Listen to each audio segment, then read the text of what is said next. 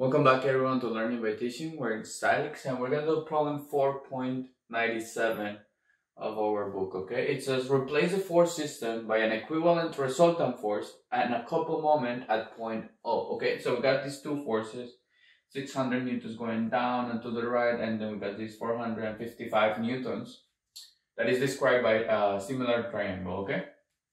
So if we want to find our resultant force, we need to add all my forces in the x direction and all my forces in the y direction. So if we start with the x direction, so what do we have? I got a negative that this force is doing in the x direction. How much is doing? 12 out of 13 of 455, but it's in the negative direction, okay? So we got negative. And then we have a positive that this 600 newtons is going to the right. And it's being defined by the angle, which is going to be the cosine of my 60-degree angle. Okay, if we add this up, we use our calculator. So we're gonna do the 12 over 13 multiplied by 455. That will give me 420. And then we do 600 cosine of 60. And that will give me 300. So we got negative 420 plus 300, that will give me a negative 120. So we got a negative 120 newtons going to the left, okay? So we're done with the summatory of forces in the x. Now we're gonna do the same, but the summatory of forces in my y direction.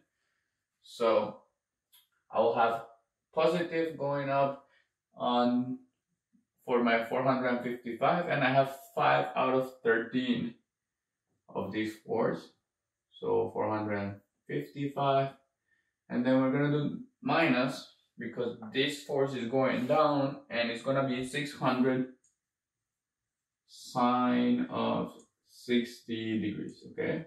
Now if we do this, let's check what we get. So if we do 5 over 13 multiplied by 455, we get 175. And then if we do 600 sine of 60 degrees, we get 520. So we're gonna do 175 minus 520, and that gives me negative 345.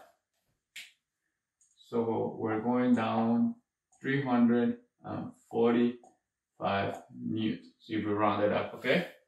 Now we want to do our resultant force is going to be equal to,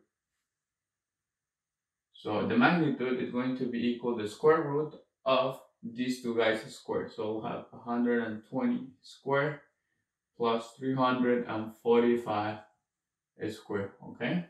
Now what is this equal to?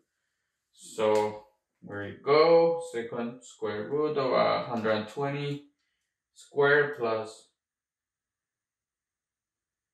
345 squared, and that gives me 365 newtons. So the magnitude is equal to 365 newtons. Now what is the direction? So its direction theta is going to be equal to the inverse of my tangent. And then we do opposite, so the opposite will be the y, which is equal to 345 newtons divided by my 120 newtons. Okay, and let's check what this one is. So we're gonna go inverse tangent of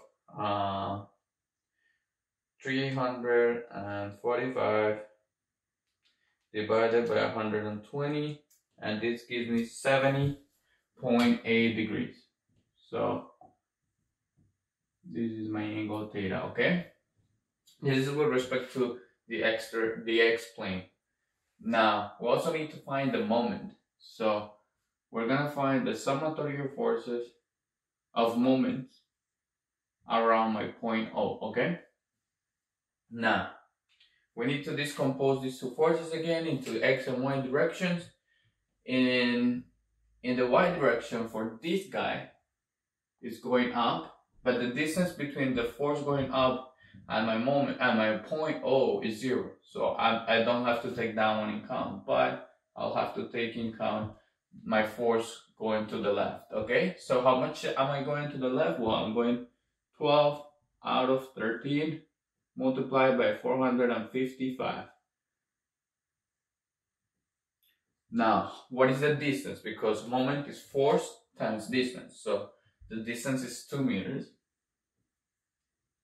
Okay, now what's the direction? If we were to hold this point at O and we were to pull it from here like this to the left, my system will rotate counterclockwise. So I'm gonna define counterclockwise as positive, okay? So we're done with our first force. What about our second force? So we'll have my x component going that way. So let's check. So we will have plus, because if we hold this and we rotate the system, pushing it like this from this side, it will go counterclockwise, okay? So positive, and the force, which is going to be 600 multiplied by the cosine of 60 degrees multiplied by the distance. So what is the distance from here to there? Is 0.75 meters. So we'll multiply this by 0.75 meters.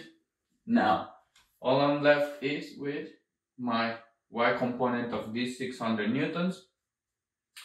And if we hold from here and we were to pull this system down like this, it will also go counterclockwise, okay? So we'll do plus, and then we'll do the force, the magnitude of that force going in the y direction, which is 600 sine of 60 degrees, multiplied by the distance, which is 2.5 meters. Okay, if we use our calculator, let's check this guy out. So the first one is 12 out of 13 multiplied by 455 and also multiplied by 2 plus 600 cosine of 60 degrees multiplied by 0.75 plus 600 sine of 60 degrees multiplied by 2.5, and this is equal to 2,364 newtons per meter, and all these guys are going counterclockwise, so that's my direction. Okay, so we found our resultant force in the magnitude, also into its x and y components, and we found its direction in angle. We'll also find the moment around my point. So if I were to draw my force, it will look something like this. It will go, so it will go like this in this direction, and it's even bigger than that. Just make ourselves room over here, so it will be 365 newtons. Okay, and its angle between here is theta. We will define that 70.8, and we will also have a moment around my point O. That is going to be my moment O, that it has a magnitude of 2,364. Thank you guys for watching. If you guys have any questions or any comments, just post it down below, and I'll see you guys in the next video.